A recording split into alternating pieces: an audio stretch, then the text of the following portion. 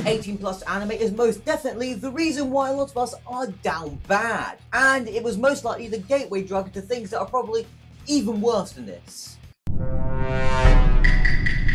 So, itadeki Seki. We've all seen it, we all know what happens in it. Well, I just wanted to make a video about it, so here's a very stupid and memeified recap of the whole story. But before we get into that, I just want to let you know that currently 95% of you are not subscribed to the channel. So please subscribe to the channel this year because finally to 1,000 subscribers.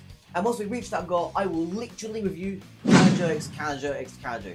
Anyways, back to the video. So, the main character Kanzaki, which is literally just his entire name, it didn't even give him a full name, it just named him Kanzaki. He receives a love letter. So then he goes to this shed, and then in this shed is this girl. And then he's like, oh, maybe she's the one that's gonna confess her love to me. No, she kicks him in the fucking face. And the problem is, she's not really a Mortal Kombat character, so the kick only merely just knocks Kanzaki to the ground and doesn't knock him out. Why the hell did you kick me in the face? I just want to suck your blood. And then he gets up and they immediately just start arguing. And then Kanzaki calls her a rascal. And she's like, no, I'm not a rascal, I'm a vampire. Which immediately just reminded me of this. And because this girl is a vampire, she then immediately tries to suck this guy's blood. But then what happens is, she sucks it and she sucks the blood, and then what happens is, she ends up just spitting it out. Sakes. She spits out the blood because she's not used to the taste of blood, which is a very bad vampire. Or my guy's been eating a lot of garlic or something like that. And then before this, she goes on a rant about how basically she needs to like eat stuff that has apparently life energy in it, so it counts on like sweat, blood, stuff like that.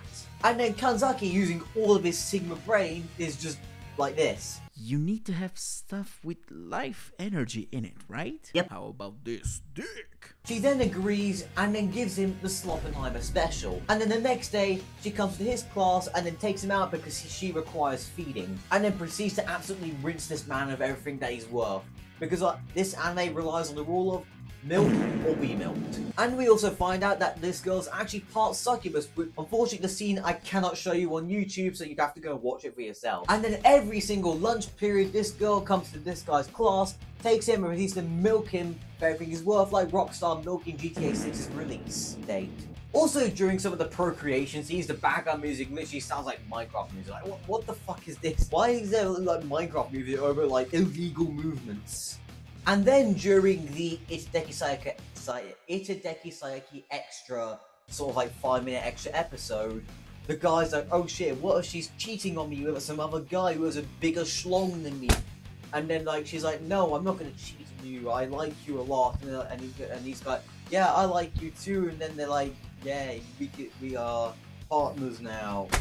Oh, why can't this happen to me? Also, the animation is really good for 2014 standards, but now, at least it's not like those Five Nights at Freddy's SFM stuff that was published back in the day, because oh my god, some of them were just bloody awful.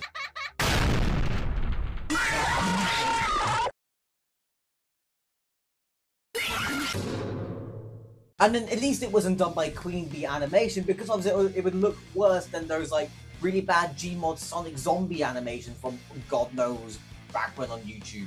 You do not have to worry about Sonic, he's very strong. I believe that he will come back and no problem. Yeah, it's going to be fun when we see him again because he will own friends. Anyways, this anime was actually really good. It wasn't a case of the nostalgia making everything seem better than it actually was. It got right into the action, had a pretty good romantic subplot for like 2 minutes.